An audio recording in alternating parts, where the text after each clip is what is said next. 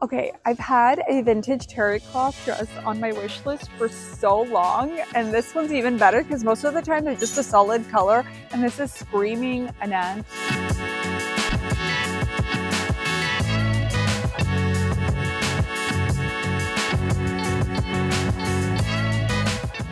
Hey, welcome back to my channel. I'm Annette, and this is a Vintage Splendor. Today we're doing a little bit of thrifting education, hence the microphone I'm very serious about today.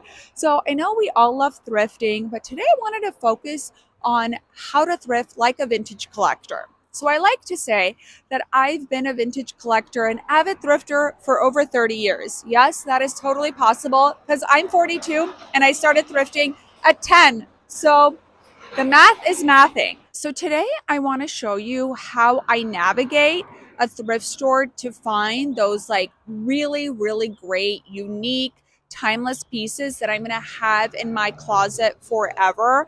A couple of weeks ago, I showed you how I like to style and what my go-to style hacks are. But in order to have that really cool wardrobe to have fun with, you need to have those amazing pieces. And I'm going to show you how to thrift to be a vintage collector like moi. I feel like I have a lot of good tips to share with you.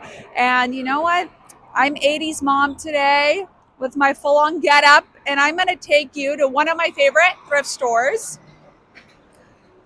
And we're gonna shop. Let's go.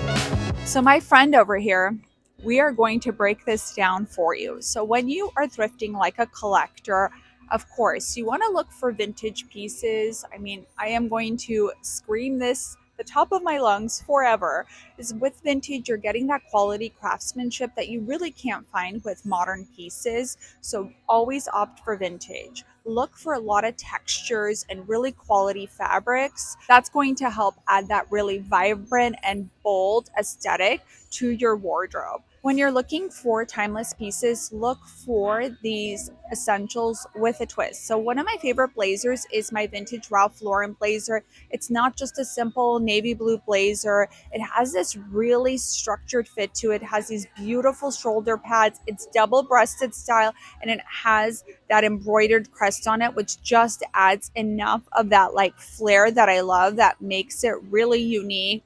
But again, a piece that I reach for all the time. So follow this gold did not give it away. I am a firm believer in accessorizing. I think one of the most misused quotes is that one about Chanel saying like remove a piece of jewelry before you leave the house. I think like you should add a few pieces, because I'm literally just wearing jeans and a t-shirt or a sweatshirt. And then I added in this fabulous Escada belt, some jewelry, and it's really elevated it. So if you really lean towards a more minimal closet but like to add a little bit of flair, you want to look for accessories. That's belts, it's jewelry, it could be hats, it could be scarves. So these are my initial tips for shopping like a collector. So are you ready to start shopping? I think he's ready.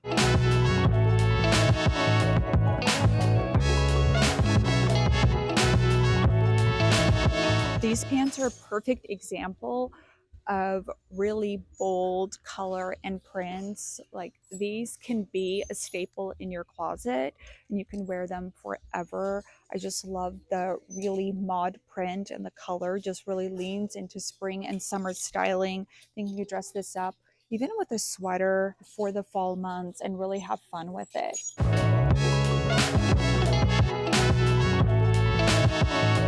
As a collector, I never shop seasonally. So if I see something in the middle of winter and it's a perfect summer dress, I go for it if it fits all of the check boxes for me. Like, I found all these really beautiful like 90s summer dresses. These are like perfect for travel. They're not my size, but look at the price. They're $2.99 each, and this is one of my big tips. Is if you're a collector, you are looking at the long term. You're not thinking about the right now. So you want to think about pieces that you're going to wear in 4 months, 4 years, 40 years, because, you know, we're going to be living a long thrift life. So If you've been following me a long time, I think you know that my style doesn't fit into a box. I do lean a little bit 80s, gaudy, maximalist, a la Joan Collins from Dynasty. It's like forever my icon. But I can also do 90s history teacher. I could even do like 70s Stevie Nicks. Like what I'm trying to say is like my style is all over the place, which keeps things really fun and not boring. And I feel like this is gonna fit that like 90s history teacher vibe with like a cool chunky cardigan. But I feel like I could even make this really modern and give it a 60s twist. So I'm gonna add this to the pile. Even though I'm not supposed to be shopping today, I'm supposed to be educating, but part of the education is when you see something and you love it, buy it. This is checking all of the boxes with the print, the color, and just the silhouette. So silhouette is really, really important to me because you need something that's going to hug the body and it's just going to be really flattering piece. And this is $5. Oh, this is really pretty. I feel like this is a piece that I can style up for even like a summer wedding, but styled down with my favorite, like a sweatshirt, some mules or boots, and a baseball hat. Okay, I've had a vintage terry cloth dress on my wish list for so long, and this one's even better because most of the time they're just a solid color, and this is screaming Anant Hawaii vibes. You can even wear it Palm Springs, and look, this is what I love about vintage pieces. It's just the details. It has this cute little slit detail. So perfect. This is so cute.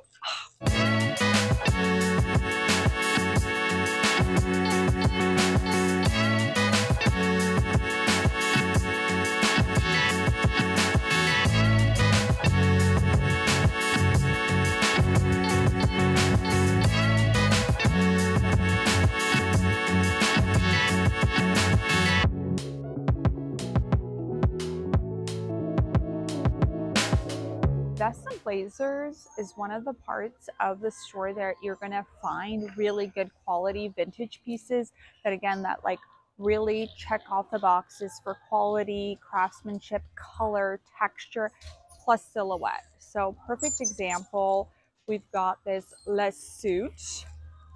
This is like 80s and 90s, and they even made stuff into the early aughts, but you know, this would be really, really great just styled with some jeans, a really huge belt to cinch in the waist, and it helps like fill certain voids in your closet. It's also a really good layering piece. So this is the kind of stuff that I look for when I'm trying to build that like timeless, like collected wardrobe. Okay, this is not my usual color. I just don't know if I can do brown, but I'm gonna try this on. And what I love is it comes with a belt. This would be really great for like a safari Ralph Lauren inspired look. I like it. Another piece that is not my go-to color, but I'm trying to lean into orange.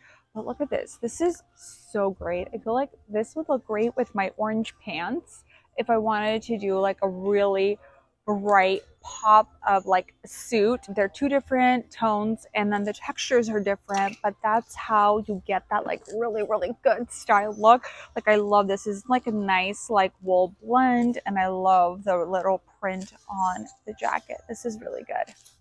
Liz, she's my gal. One of my go-to brands I always look for. I always look for Liz, Carol Little, and Ralph Lauren. I just know I'm going to get a really great piece. This is another classic blazer, and I love this color. Like, don't know if it reads on the camera, but it's like a nice like deep olive, and I don't have anything like this in my closet. I always bypass the black section. It doesn't matter what section it is. I just feel like that is not my vibe. I'm not going to waste any time in it. So this is not vintage, but it's Banana Republic. It's a linen pinstriped blazer. This is really good. I feel like this would look really great with like denim cutoff shorts, some boots, and like maybe just do a bralette and wear it as a top. I like that.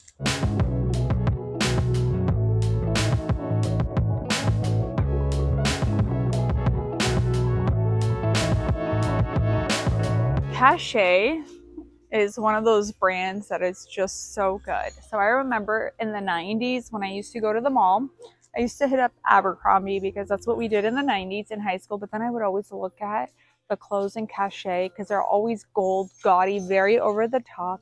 And I was like, I can't wait to be a grown-up and wear a Cachet. Now I thrifted.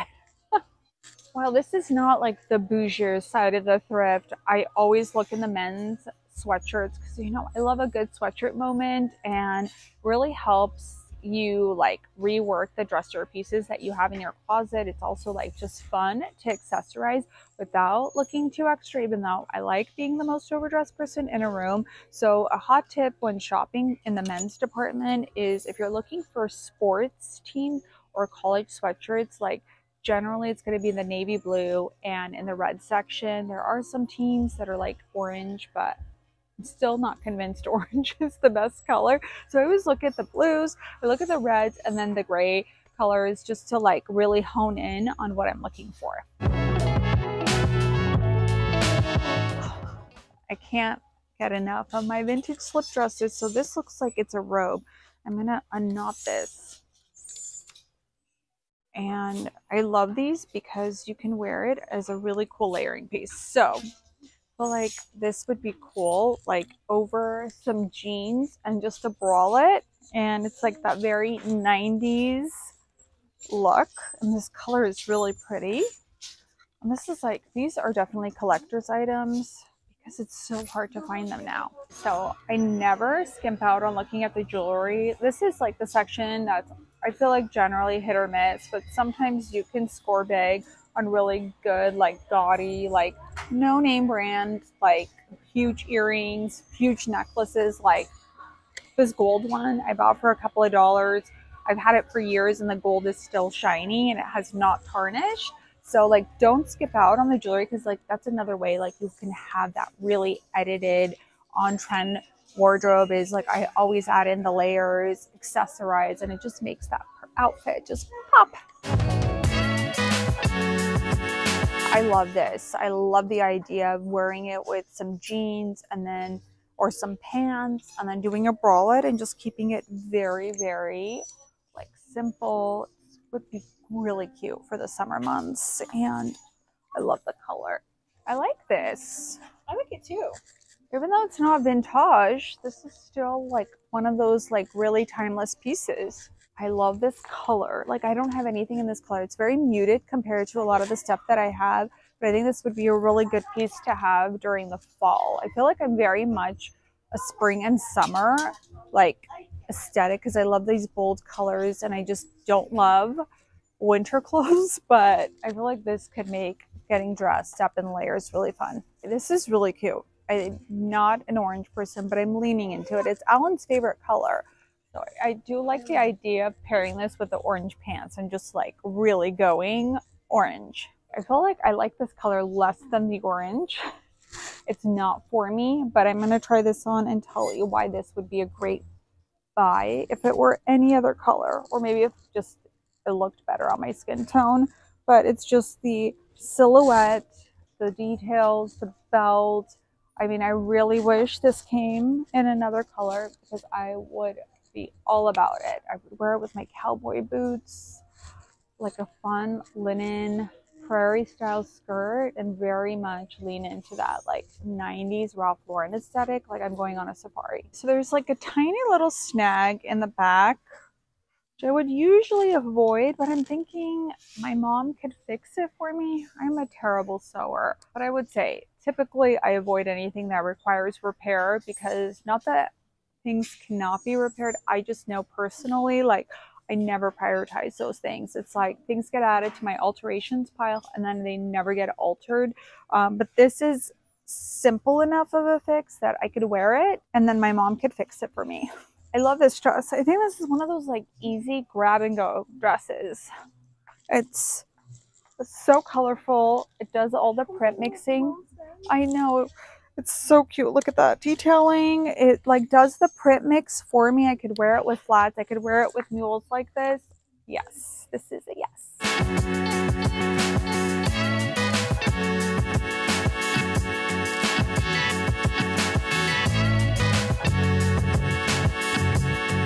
Okay, I came home and and I couldn't wait. I had to style up this sweater, which I absolutely loved. I'm gonna share it on Instagram because, you know, did you even wear a great outfit if you didn't share it on social media? Let's get into the haul. Okay, I got the orange jacket, and see, these are the pants that I was talking about. I think this could be really, really cool pairing. I love it. I love the two different textures together, and you know what? This was $5. I'm gonna be good about sharing the prices on things because I sometimes forget to do that. So for $5, I feel like I can experiment with this color. It's a really good piece. Kind of like checked off all the like boxes when I was mentioning it at the beginning of the video. I ended up getting this super groovy dress. I feel like for $5, and the slight imperfection that hopefully Mama Splendor can fix. I'm gonna wear this a lot. Like, I'm really excited about it. I love the colors, and it's funny, like, because there are like, my haul has a lot of the same colors. It has this like olive green, it has the orange, and some of the pieces that I got. So this is gonna be super fun to style. I had to get this. It was $3. It's vintage. This would be such a great cover up. Or just like when you're at home, I just feel like sometimes, you know, you like get out of the shower and it's like in the middle of summer and you are so hot. You don't want to wear anything. You just want to like put on something or just like drip dry. I feel like I could just put this on and I'll be like, you know, sipping on a cocktail. I am so excited about this dress. I really love it for $5. It is so fun. So the brand, it says an original by New Moon. The label looks like it could be vintage. It was giving me Carol Little vibes, which is a brand I absolutely love. And I just like love these little rosette details. And again, this is gonna be a really easy dress for styling. And I always think about like how I can rework pieces. So this one, as I mentioned, it does the print mix and the color mix for me. So it's like a really great starting point when I'm looking to style outfits. Okay, I had to get this little nylon robe. This was $3. I love the color. And as I put it on, I'm like, I already know how I'm gonna style this up in the spring and in the summer months. Again, another no-brainer for me. And you know, it's really hard to find these pieces now. I think like anytime I go to the thrift store, even flea markets, people are like, I can't find really good slips or robes. So this is how you become a collector. It's actually like, I think, a kinder word than hoarder. Okay, last one is this Liz Claiborne blazer. See what I mean about the color palette that's happening?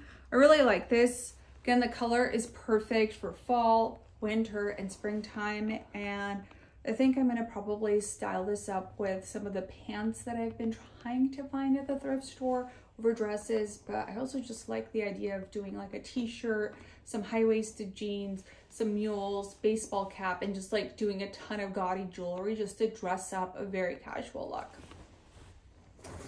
Last one, this sweater was $6, super cozy, has a tag that says hand knitted, which is always a plus. And I'm excited about the haul today, even though the purpose was like to really talk about how to curate a collector's closet. I like to say that I thrift to build up my vintage closet. Sometimes it includes pieces that are not vintage, but at the end of the day, it's always a thoughtful process of shopping and collecting and then styling. So I hope you were able to take away some notes so that you can maximize your thrifting the next time you head up the thrift stores and vintage markets. Thank you so much for tuning in, and if there's anything you want to see from me, please let me know in the comments, whether that's home decor, thrifting, flea markets, or styling.